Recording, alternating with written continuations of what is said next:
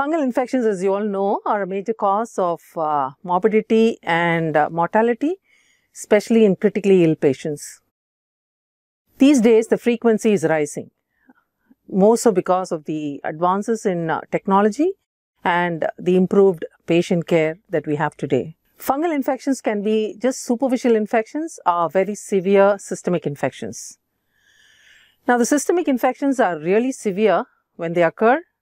They are very rapidly progressive and more often difficult to diagnose and refractory to therapy. The bottom line is, one half or more than one half of fungal infections are caused by Candida species, which is a normal flora in the human body.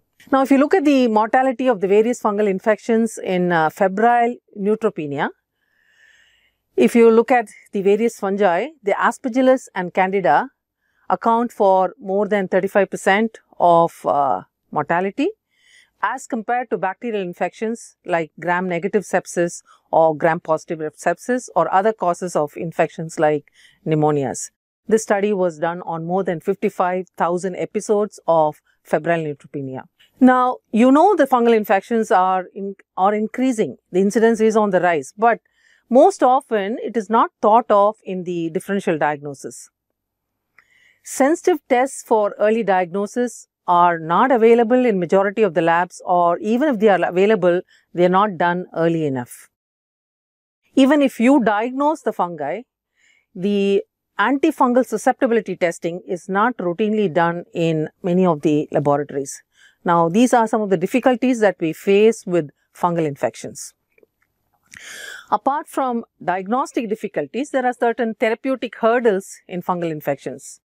The mainstay drugs are very few. We just have a handful of them, and majority of the fungi are, at least some of the fungi are intrinsically resistant to the frontline drugs like the azoles, the fluconazole and the other azoles.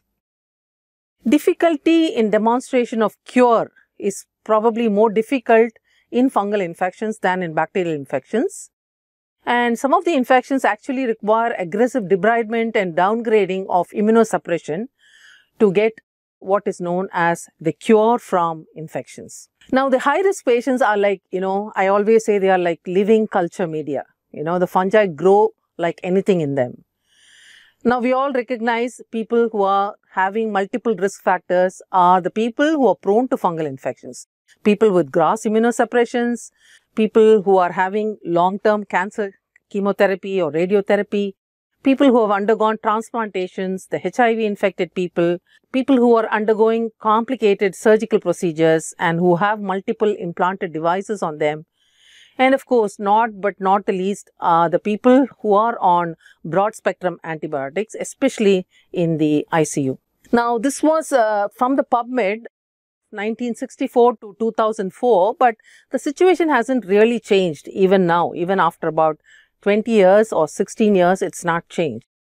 Now, if you look at the spectrum of fungal infections in India, bronchopulmonary infections or bronchopulmonary disorders form the bulk of fungal infections, followed by fungal infections in people with acute leukemia, neonatal sepsis, the other malignancies like hematological malignancies, the neonates, the chronic people who have asthma, who are on steroids, chronic chest infections, people who have had transplants, especially renal transplant. A lot of fungal infections have been reported in renal transplant recipients. And of course, people who are on CAPD and bone marrow transplant recipients. So, these are the spectrum of infections that have been reported from India a little while ago, but it has not changed even now.